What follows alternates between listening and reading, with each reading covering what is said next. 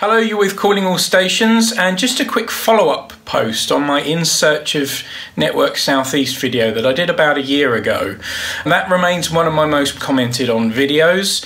Lots of people suggesting areas where they've seen Network Southeast signage and infrastructure all over London, all over the Southeast. So I thought now would be the perfect time to do a follow-up video, but with a slight twist. What I want to do is use your suggestions, your images and your videos in a follow-up video to In Search of Network Southeast.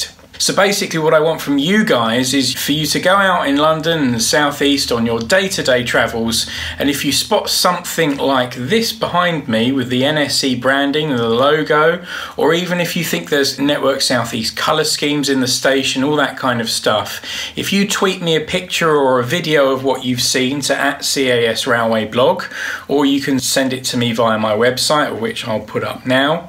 If you tweet me or send me a link of the picture or video, I'll include it in a follow-up post to In Search of Network Southeast coming soon.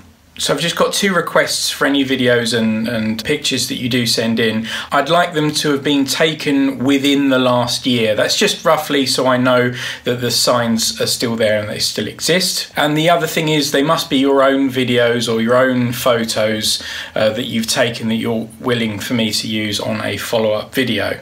So that's it. Yes, go and search for Network Southeast in London and the Southeast, obviously. And if you see any signage like that, or you see any station infrastructure that looks like it could have been Network Southeast branding, tweet me, send me a link of your pictures and your videos, and hopefully I'll include them in a future video on Calling All Stations. Thanks for watching, guys. I'll see you soon.